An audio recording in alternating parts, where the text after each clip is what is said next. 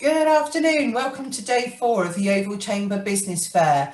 We're nearly at the end of our amazing fair. We've still got 5 or 6 more events happening though, so please keep an eye on the website. You're joining us now to listen to Ben Malik, who is the Managing Director of Auxilium HR Services in Yeovil, and we are going to be hearing from him about the power of HR. So I will pass over to Ben, who's going to present to us, and then there'll be a question and answer session at the end. Ben. Brilliant. Hello everyone. As Joe says, I'm Ben Malik, owner, founder of Auxilium HR Solutions. I have got some slides which I am going to share with you. So this is the technical bit. Can I make it work? He says yes, that one. So you should now see my slides. So I'm going to talk to you about HR and how it should be supporting your business. Bit of focus for the session. I'm going to talk a bit about what it is. What is HR? What's its fundamental purpose? What does it do? So I'm going to share with you the employee life cycle, a bit about the current climate, and again, how HR really should be supporting your businesses through that, and how perhaps they have been, what you can do, some tips from me for your business, and what Auxilium can do and how we can help you. I plan to split my hour into probably 2 halves, so 30 minutes or so presentation, but for those of you who know me know I can talk, so it'll probably be longer than that, but then the rest of the time, some Q&A. So if you have got any questions, please ask at the end. But for those of you who don't know me, a little bit about me. So as I say, owner of Auxilium HR Solutions. I also teach CIPD courses at Yeovil College, exec member of Yeovil Chamber of Commerce, and a chartered member of the CIPD. So CIPD is the Chartered Institute of Personnel and Development. And a bit about my past. I've had 5 years in consultancy, worked with some fantastic organisations, including Sky, Altran UK, YMCA, South Somerset District Council, Bridgewater and Taunton College, and many, many others. And before that was with Thales UK, Babcock International, and Ansbury, which are a charitable organisation. So in total, 15 years in an advisory capacity, leading projects, providing strategic direction to businesses like yours. So what is it? What's it all about? Or what should it be? What should HR be? Well, in my view, HR should be the enabling function to drive your business forward, and taking the people with it. And ultimately, HR ensures the business has the right number of people in the right place at the right time with the right skills, knowledge and experience, or that's the aim anyway.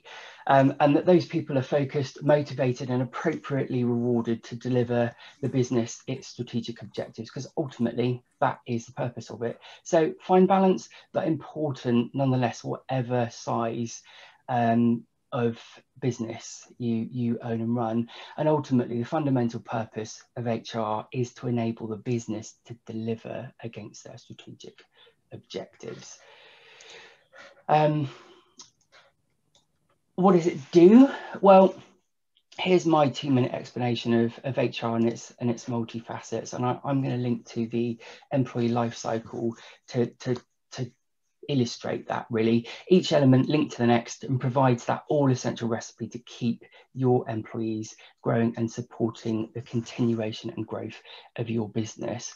And ultimately the elements are around attraction, so finding people, inducting them, onboarding them, getting them started, developing and upskilling them, performance maximization, so getting the most out of them, but engaging and motivating them to deliver, make sure recognition is given where required and they're rewarded for a job well done. And when it comes to it, provide a smooth exit at the end.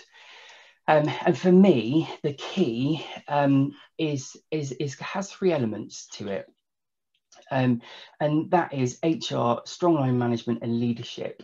That for me is the recipe for a healthy business. And it's one of the reasons why I chose a triangle for my business logo, because for me, the triangle represents the employee, the manager and HR working in collaboration and partnership to get the very best outcomes. And at the end of the day, HR done well protects your business and your brand. So in a nutshell, HR is about feeding the business with the right people, maximize engagement and productivity, reduce employee turnover through job satisfaction, hopefully, develop potential, mitigate misunderstandings with communication, always communicating HR people, and develop a positive culture. Easy, right? Well, not always, but more about that in a second. I want to touch on a little bit really about the current climate and some of the challenges. And these are not HR challenges, but they're business challenge, and they're challenges that affect us all. And some of the things that I've been looking at for months now, as I'm sure all of you have, is what's happening in the economy, what's happening with unemployment rates, furlough, not furloughing, flexible working, home working, hybrid working, how is all that working? And just thinking about skills and talent shortages and how they're impacting the business. And I've got a few stats, and they are looking much more positive, which is good. I looked at GDP, 544,733 million, that's a big number to say, in Q4 2019, a low of 426,197 million in Q2, and then a general positive trend through to very nearly 500,000 million in Q1 2021. So those are stats from the ONS. Unemployment rates, so we started 3.8 Q4 2019, high of 5.1 in Q4 2020, and the last figures were 4.8, and that was from Q1 of this year. So we're moving in the right direction, which is good. Furlough, almost 9 million people furloughed at its peak, and the latest figures from March, that figure's halved, which again is great. It feels positive. Cumulative claims of furlough to May 2021, 64 billion, massive number. And again, that's from gov.uk. Interesting. I think it's interesting, this whole argument or focus on home working, flexible working, hybrid working, certainly been a massive shift over the last 12 months. And again, some stats from the Office for National Statistics, on average, 27% of workforce worked from home in 2019, and that average increased to 27% during 2020. And again, latest figures from May 2021 show 26% working from home only, solely working from home, 50% work-based, so office or work location-based, and 11 blended. I know that doesn't add up to 100, but those are the figures that have been published on ONS. And ultimately, looking at trends and people's perceptions of this, 85% are reporting of working adults reporting that they wanted that hybrid working pattern in the future. So some challenges for businesses and for HR to make all of that work. So how does this all look for skills? Well, talent shortages are still there, regardless of unemployment rates. We're still struggling to recruit and find and retain talent in some key areas. Headliners are engineering, IT, health and medical, and science. Again, you know, data from gov.uk. So generally a positive picture, which is good, but all have implications for business and for HR because they all affect people. So what can you do? What can you do to improve HR and people management in your business? Well, lots of things. And here's my starting point. If you haven't already, absolutely fundamental that you have a contract of employment for all staff. How many businesses tell me that not all staff have contracts? More than you would care to imagine still. Done on gentleman's agreement, it's all okay, it's all right, isn't it? Well, yeah, it is. It's fine while it's fine, but it's not when it's not. And it's very difficult to deal with it retrospectively. So get it in, get it done. Set up policies and procedures. Minimum is discipline and grievance policy for a really small business, but reality is that employees expect employers to have something better than that these days. It's not very positive just to have the only policies you have in your business are discipline and grievance. You know, it doesn't suffice. But I think it's identify what your outline HR plan is, where you want to get to, and setting some short, mid and long-term business goals and objectives, and link that back to your HR plan. What people do you need to deliver those business objectives? That ultimately is my reason for existing, is to make sure that the businesses I work with are set to deliver on those goals and objectives. And consider what internal resource you have. Most businesses have got some resource we can pull on to support some of this, and implement your delivery plan and set some realistic milestones and review points. So that's my starting point. But I'm going to tell you a little bit of a story. And it's something that is going on currently for me, and it just really highlights the general misconception that probation dismissals are always risk-free, and not necessarily. So I wrote a little note to myself in terms of what the headliners was, because I wanted to make sure I got this across. So we've got an employee employed for 4 weeks in the business. We had a complaint from the client. We've had conduct issues reported from staff in the business, multiple, and general attitude to work is poor, attention to details and the like. So certainly grounds for having a stiff conversation with this employee.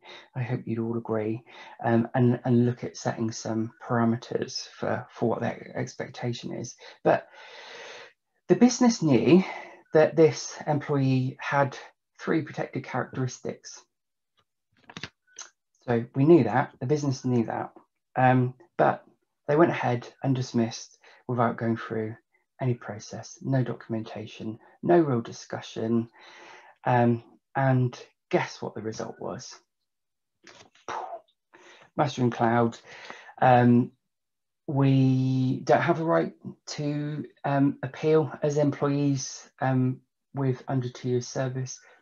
Certainly good practice too. So one of the things I've put in place, but we have had a subject access request for some information, and we've had a ACAS, early conciliation request.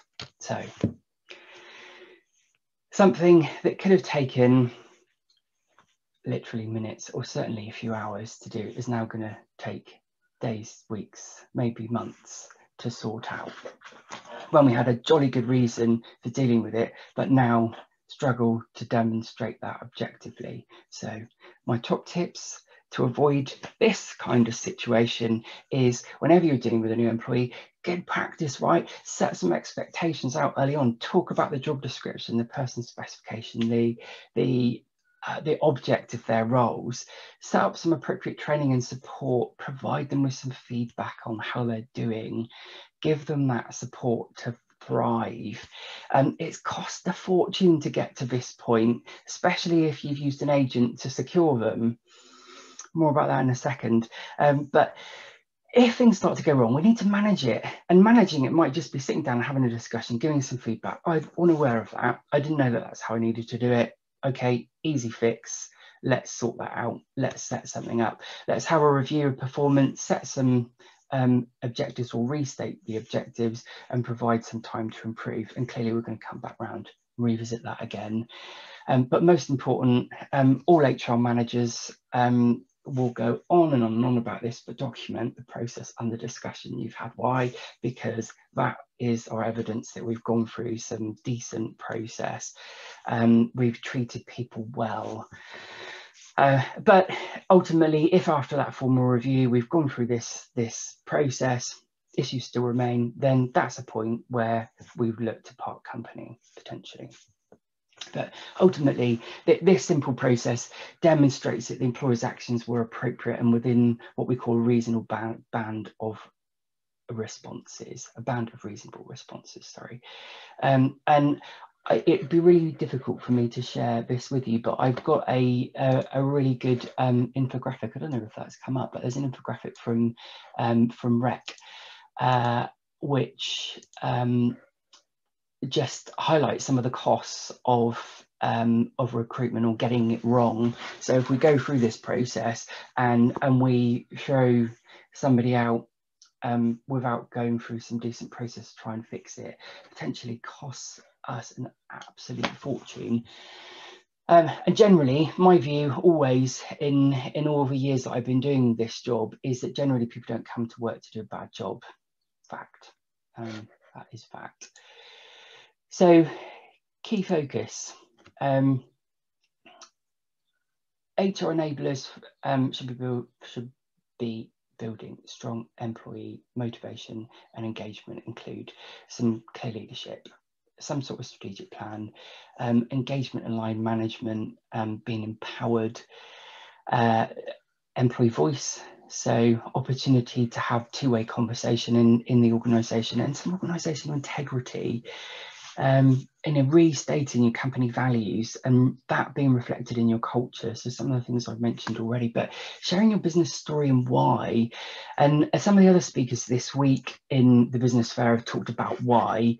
And it's so important, particularly when we're trying to pull people from a difficult skills and talent pool, and particularly locally for us in the West Country. Why are they going to come and work for your business as opposed to the factory next door? They're paying the same amount of money, you know, they're similar type of role, but what makes your business different, and what can you use from that story to engage them and make them want to come, and also most importantly want to stay. So that is ultimately my top tip, because that can be fed into your website, into your recruitment planning, your advertisements, everything. And of course it links back to the whole employee life cycle. You're bringing them in and you're making them part of it, which ultimately is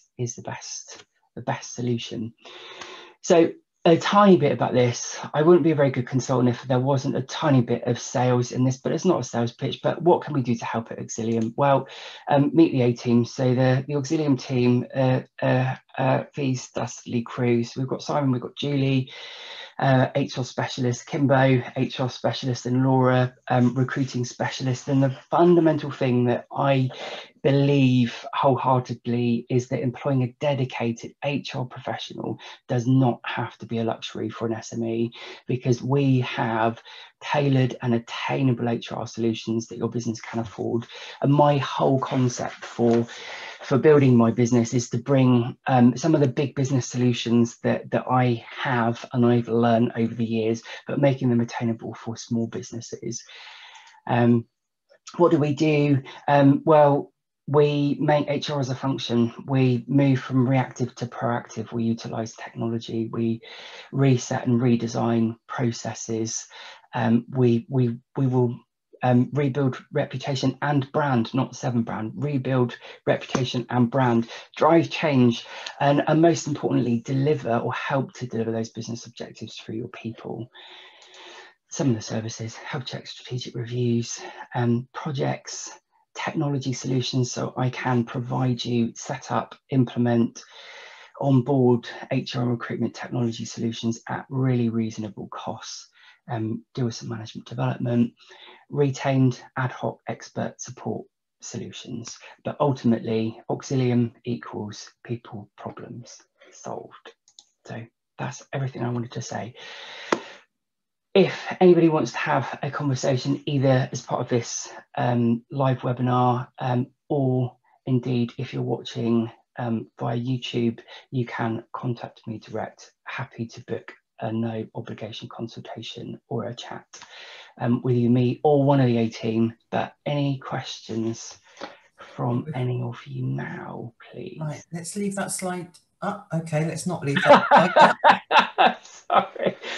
That's all right. The power of live events, hey? It is. There we go. Just like that. So we'd leave that up so that people can take a minute to write that down for you, Ben. So I think a lot of people perhaps will be thinking, okay, I'm a small business, I'm based in the Southwest. How sensible is it to employ my first employee as an employee, or should I be looking at somebody who's self-employed and subcontract? Yeah, I get that question asked an awful lot. I also am asking myself that question. I think it's fine to use associates and go down the self-employed route, particularly where it genuinely is self-employment. And what I mean by that is if you have other people working with you, so Kim, for example, in my team, and Laura, they both run their own businesses, and they work for other clients. If they work for me, they are coming in to provide me with their expertise in their field. Or some additional capacity, and then come away again. So I feel perfectly confident that in that situation, I can demonstrate that we've met the requirements for self-employment. But if, for example, you, Joe, had an employee in your business and they only worked for you, and they worked 5 days a week, every week, are they really self-employed if that is going on month in, month out? For a long period of time, and the chances are possibly not. But the things, there are some tests, and ultimately it's around control. Ability to substitute is often a big factor in identifying whether something really is self-employment. So if your contract with your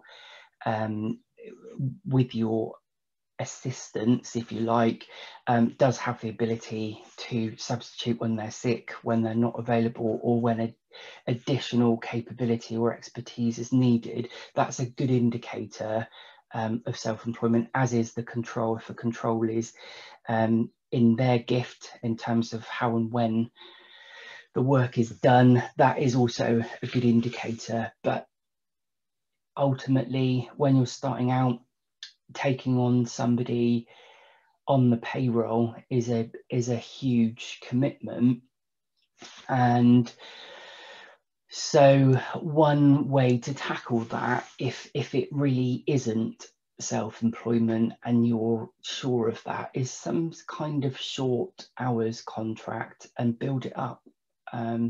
Or perhaps even a 0 hours arrangement where you are employing them, you will pay them their holiday and any other statutory benefits that they're entitled to as a worker or as an employee, but you keep control of the cost, and you have that fluidity. And again, a contract of employment, we can write that, a solicitor can write that, and you're really talking a few £100 to do that, and you've got that for many years, perhaps with a few tweaks and updates as you go along. But that would be my advice.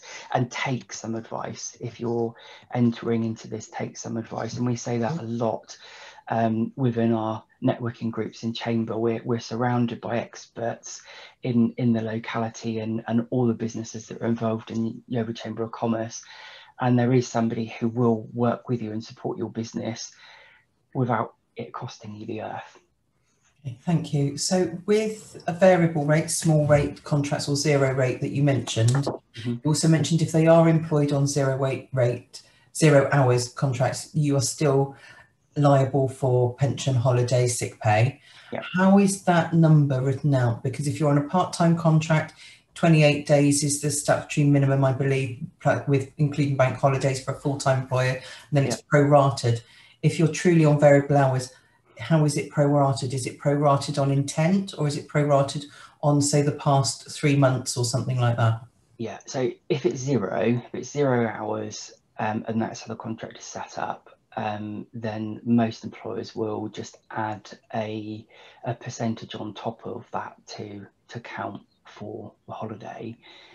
If it's a set number of hours, so if it's 8 hours a week, for example, then you would calculate all the allowances and entitlements based on those hours, and then as that changes, flex that, because obviously, as we all know, the reference period is set there now. When people take holiday, they should be paid appropriately for the hours they've done over that qualifying period, which is now 52 weeks. Okay, thank you. Any questions from anyone else at the moment? Well, just want to say thanks, Ben. I had to step out for a couple of minutes with someone at the door, so I don't know if you've covered this, but is there common things that a lot of businesses get wrong? And in my experience, our company's worked with you for a while, and what I really love about your work is that you sort of set us up, put the stabilizers on so we can do that. You know, it's an area where, you know, we're a business of sort of 10 people. We really needed a lot more help. One of the things that came across in discussing with you was the power of the handbook. I don't know if you touched that on a slide where I might have missed and stuff, but yeah, can you talk a little bit about the handbook and maybe some common issues that we all face? Definitely, yeah. So one of my examples in terms of the storytelling is the misconception that all probationary dismissals are risk-free. They're not necessarily, and that you can do everything yourself. Well, yeah, you can, and I'm a firm believer in you will know this, all of you. That my view, I don't want to do the admin for you or make work for myself. I want to come in and be useful when you need me, and be that source of professional advice and give you the tools to go and do what you need to do in your business, and then come away and come back when we're focused on the next thing. So policies and procedures are a really good way to give you, as managers, as business owners, as managers, as employees, some guidance in terms of how to handle common things when they crop up, which invariably they will. So again, you've always got a source of advice and guidance that you know is aligned to the legislation and some good practice that will give you a starting point before you need to pick the phone up to me or somebody else for professional advice. So it's invaluable, and the mark of a professional business, because you've invested in that. As I say, the minimum is the discipline and grievance, but what does that say about your business and your brand if that's the only policies that you have? And there's nothing about well-being, there's nothing about you know, how you manage sickness or attendance, or you know, anything about the process and procedures around booking holiday, you know, all the things that we just take for granted. I can't think of any more off the top of my head, but I mean, there's loads. But a handbook can be small to start with and grow over a period of time. It doesn't have to be, you know, a big bang approach, but fundamentally important for all the reasons that I've set out. Yeah. Do you find a lot of businesses just don't have a handbook, or it's something they overlook? It's certainly something that our eyes were open when we were speaking to you a few years back. Yes, yes, because it's a cost. I don't really want to pay for it. Do I need it? So handbooks come out when something goes wrong, and we put that in as a kind of closing the loop approach. So that's where they often come about. But clearly proactivity is best, because it's about engagement, it's about support, it's about structure, it's about doing professional business. And as I said, it needn't cost the earth, and a lot of organisations, my own included, can come up with a retainer package over 12 months where you can factor in all of those sort of setup costs, if you like, and split the cost over 12 months.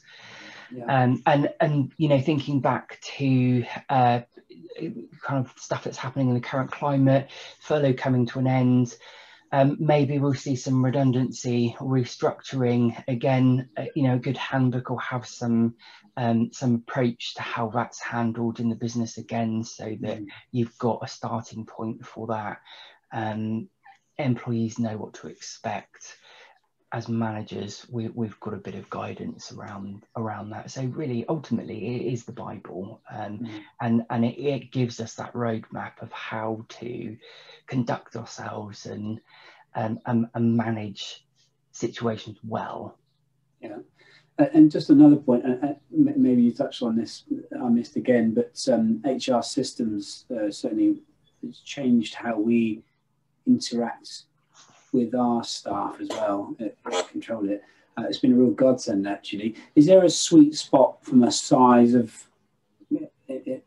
company that would benefit from it, or is there different systems for different sizes? Yeah, I believe every organisation can benefit from systems, particularly now with software being provided as a service through web portals. The cost has come down significantly compared to, a few years back, 10 years back, 5 years back. Things have moved significantly. I use a product called Breathe HR as an HR application specifically designed for small businesses, and I would put that in for anyone who's got any employees, ideally, because it just takes away all of your admin, sets you up for growth. You put in your systems and processes. You've got somewhere to put your contract, your handbook, your policies, procedures, processes, forms. All of that can be managed from that system. So you don't need a SharePoint portal because it's all built into your HR system, and everything's in one place. You've solved your GDPR issues, no paper, it's all online and managed accordingly. So for £10 or £11 a month now, I beg your pardon, for 10 employee business, it's really, really affordable. Plus they've developed that product a lot in the last 12 to 18 months. There's some e-learning parts to it, rotoring and time recording element to it, and expenses and recruitment. But I have a favoured recruitment product which I think is better, but it integrates with Breathe, and again, that is very, very cost effective for small businesses, because even if you take the light version of it, which is where I suggest the small business that perhaps has up to 10 employees takes, I can manage all of the recruitment for you, but it can be branded as your business, and it looks really professional. And ultimately, I can give you access to buying power to bring your cost of advertising space right down compared to what you would get if you went direct to CV Library or Total Jobs or things like that. But because I'm buying advertising space through my partner organisation in Volume, we're bringing that down to about £100 a job board, which is really, really competitive. That's interesting. Yeah, an interesting white label solution, as they say. Yeah, what are the we use Breathe HR, as you may know, and without plugging them, but those sort of systems. One of the things that might seem really small, but I thought was brilliant through COVID was the kudos system. Yeah, we are traditionally as a business quite bad at praising other people and stuff like that, due to various things, and now on our monthly company catch up, whoever's leading that department will read out the kudos as who gave the kudos, who to, and why. And do you know what, that's a really, really good thing when we're all working from home and not under the same roof. You get that cross-pollination of departmental things. There's only 10 of us in the team, but we are very separated in some of the things that we do. That sort of system is brilliant at bringing people together, actually, from an HR point of view. Yeah, and that's a really good point, because many of my clients don't use that part of the system, and they don't see how it can fit into their business. But that's a perfect way of how absolutely it fits and brings people together, raises understanding and visibility about what's going on, where you're perhaps not co-located, because I imagine you're probably not all back in the office yet. No. So how do you know otherwise, unless you're emailing updates to people? But you know, it's one of the other 101 emails in your inbox that day, that week. So it's a great way to just put it out and make a celebration of that success or that milestone, which supports the whole cultural piece, really. So yeah, a great example, and I'm pleased you're really using it. The other thing I will say to you is that anyone who wanted to use my services and they're already using Breathe, either direct from Breathe or through another partner, we can just switch that over. It's just about dealing with consent, and that could come over. I can manage that for you, whether it's direct with Breathe or, as I say, another partner. Very simple to do. Well, thanks, Ben. Thanks, Ben. You talked about culture, and we've talked a lot about small and medium-sized businesses. You've mentioned the up to 10 employees for certain different things, because there's a typical size business in this area. There's a lot of small businesses. I know you can deal, and you do deal with some very big corporate businesses as well. So I know your services are scalable, but I want to take it all the way back to the start. And I want to talk about family businesses, because a lot of people watching this are going to be part of a family business. And I'm going to ask you a loaded question, because I'm sure I know the answer already. And it's a two-part question. And the first part is, if you're employing a family member or working with a family member in your business, should you have a contract of employment for, say, your spouse or your son, daughter, brother, whoever it happens to be? And two, should that relationship, working relationship, hopefully fall by the wayside, and you need to terminate that employment of a family member, would Auxilium HR be able to step in and manage that process, that hopefully therefore preserving the personal relationship within a family? Yes. Yes to all of that. So should you have contracts? Yes, ideally. Is that the reality? No, it's not. And like I said in my presentation, it's fine while it's fine, and it's not when it's not. And the contract is just about setting out those expectations. There is a difference between whether you're talking about other fellow directors who may not have a contract of employment, may not be operating under a contract of employment. Depends what they're doing.